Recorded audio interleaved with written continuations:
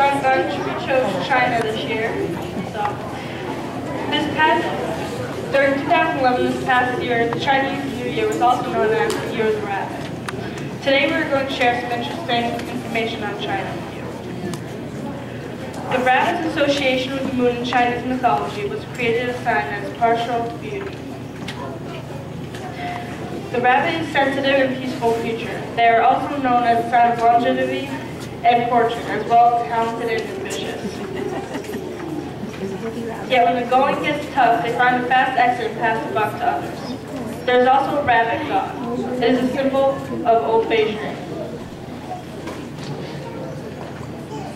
The rabbit god has tiger eyes and leaf-like eyebrows. He wears golden armor as a chest protector.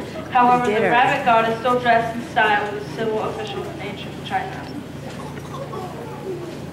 Legend has it that during an epidemic, the moon goddess sent the rabbit to the earth to treat the disease.